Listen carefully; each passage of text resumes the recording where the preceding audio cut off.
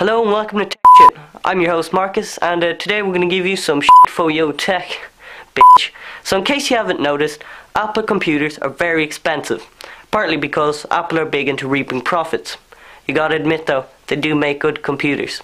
So what people have been doing are taking legal copies of Mac OS X and hacking them to work on Windows PC.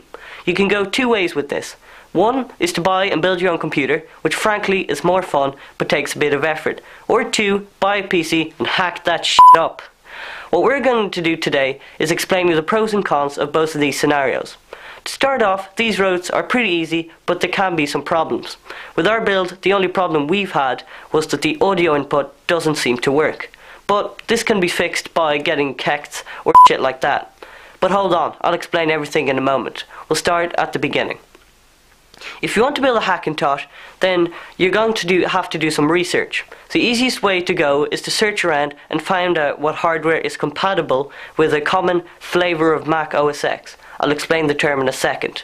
A good forum to help you with this is insanelymac.com. For our build, we got an Intel DG35EC desktop motherboard, an Intel 266 processor, and a NVIDIA 8600 graphics card. Including drivers, PSUs and other stuff, the total cost was around $500. But we wanted to make it pretty fast for editing and stuff. If you want to know how to build a computer, you're watching the wrong video. Do a Google/YouTube search and you'll find a good tutorial, but I'll give you a hint. It's kind of like building Lego. You buy the parts and whichever part fits in the right hole, then you're good. On to the OS. After you've gone to these forums, you may have seen terms or names like Callaway, Kext or Chameleon.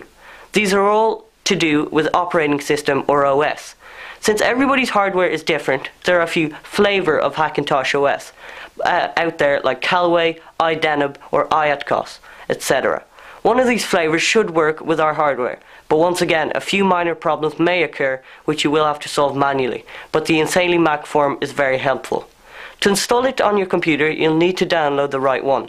What we did was download a few, and after trial and error, we got it to work. We used Callaway 10.5.2 for our setup. After you've got to that, then you need to burn that disk using a format which we can't remember. Once again, this is not really a tutorial, but more of an introduction to the Hackintosh world. If the disk works correctly, then you'll boot up completely, and if you hear the opening theme song, then you're in success. From there on, it's just a matter of following the on-screen instructions. Now we're going to talk about the cons or problems. Like I said earlier, the audio input doesn't seem to work on ours. But a quick and lazy way to solve this is to go out and buy a sound card or audio interface with a Mac driver or installed disk included. We haven't tried it, but it's guaranteed to work. Another problem is that it doesn't seem to have all the printer drives preloaded like on the other Macs. So you just have to put in the disk that came with your printer and manually install the driver. Occasionally it crashes, like most PCs, and it can get a bit frustrating, but it's only happened about once or twice.